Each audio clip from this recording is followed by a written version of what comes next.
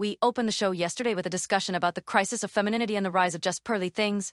And to very briefly summarize the key points made in that conversation, girls are growing up in a culture that is openly hostile to femininity, and many are forced to navigate the minefield without the benefits of strong female role models to show them the path, and this crisis is self-perpetuating. It grows exponentially because the young women with single mothers eventually become single mothers themselves, repeating the cycle indefinitely unto infinity, and into this field of confusion and female hatred steps gals like just pearly things and others, quickly earning an enormous following of young women who understandably flock to somebody who has a message that embraces femininity rather than treating it like a disease. Just pearly things is often good at identifying the problems in our culture as they pertain to the situations that women face, and deserves credit for speaking up in defense of femininity rather than denigrating it and calling for its eradication. Essentially. But in my view, she misses the mark when it comes to the remedy. She seems to basically understand the disease, but she doesn't have the right prescription for it, or at least the full prescription. Yes, women should reject the programming that our culture wants to subject them to. Programming which seeks to spay and masculinize them. Yes, they should work hard. They should take care of their minds and bodies. Yes, they should strive for success, including financial success.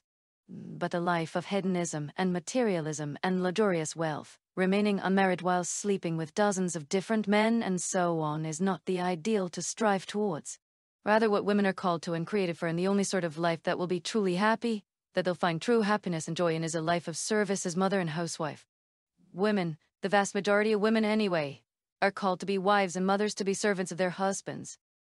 Now, they may be called to serve in other ways too, but first they must care for their families. If there's any saving our civilization at this point, which I think there is, but if there is, this is how it will be done, and this is who will do it.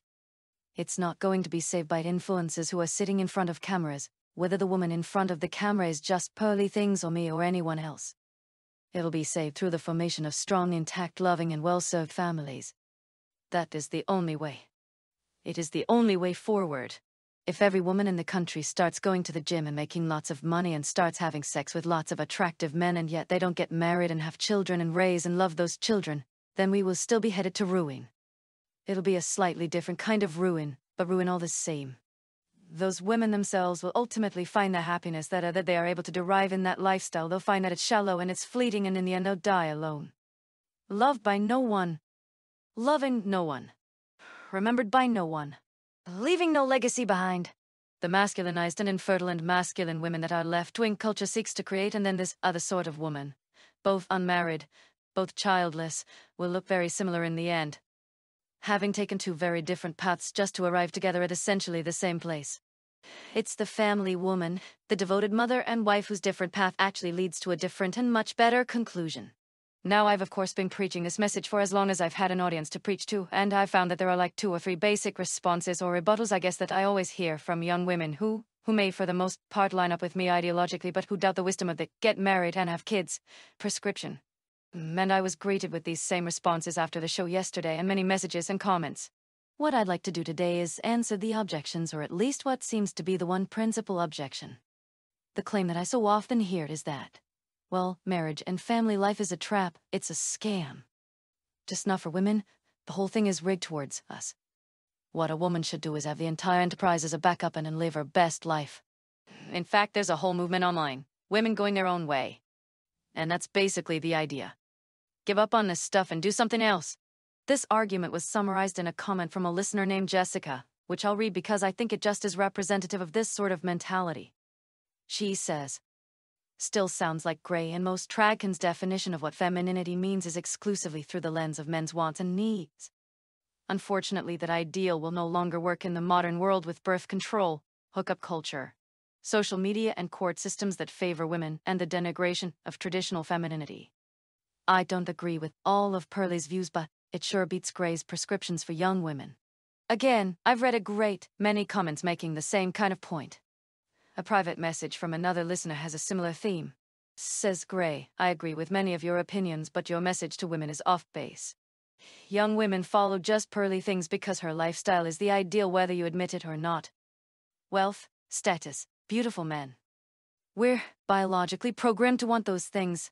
Marriage is holding us back. The only solution in modern society is to reject the life of submission, as you call it. So what is the problem with, this view? Well, to begin with, it's nothing less than a full unconditional surrender to the culture. It's true that the culture has increasingly made it difficult for both women and men to form and maintain strong, intact, lasting families, and that's because the elites who run our society don't want you to live that kind of life. They prefer that you focus on your individual wants, fulfilling your own needs and satisfying your own desires. That's what they prefer for you. That's the life they want for you. A self-focused life is precisely the sort of life they wish for you. Makes you easier to manipulate. Less of a threat to their agenda. Not really a threat at all. I mean, if you're just out there focused on yourself, you know, being a consumer, buying lots of things for yourself, consuming things for yourself, you know, and all the rest of it. You're not a threat to their agenda at all. I mean, you're going along with it.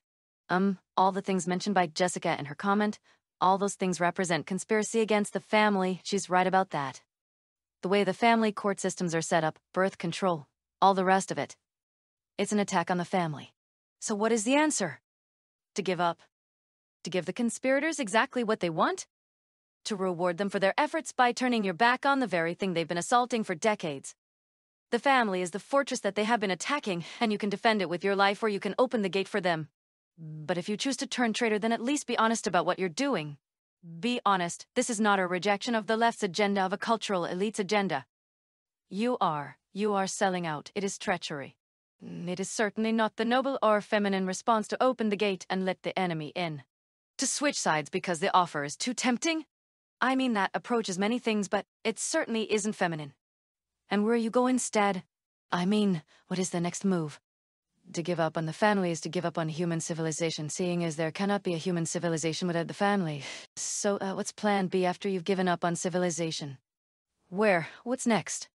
You're also giving up on yourself, on your own legacy, your own bloodline. You're descended from a long line of women stretching back thousands of years, who formed families and raised children often under circumstances far more dire than what we face. And you're giving up on them too. You are betraying your future and your past. You're selling out everything, and what is your reward? Living your best life. I mean, the unfortunate irony is that many of the women who, sell out on these things and in favor of, well, I'll just focus on myself and try to live my best life. Many of them are never even going to live a happy life, so they end up being miserable. They end up broken, alone, with nothing. But even if you find it, the best life, so what? I mean, who cares about life if you have nothing meaningful to spend it on?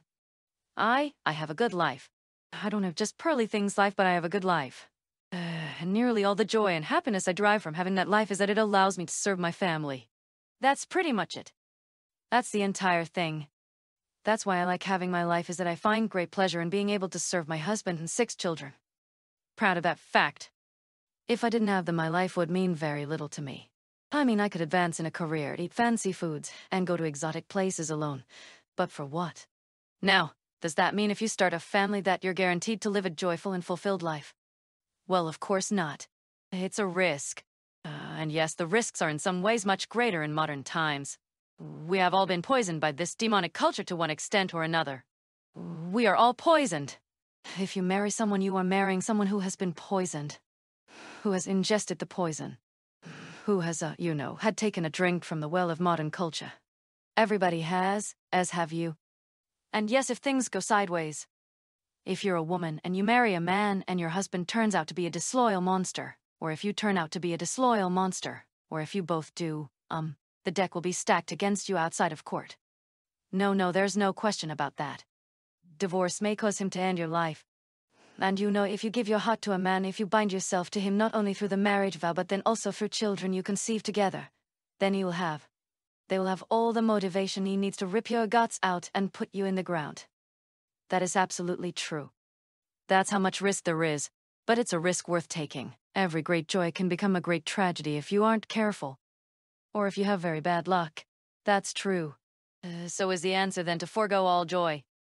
To say forget about joy because it might not work out?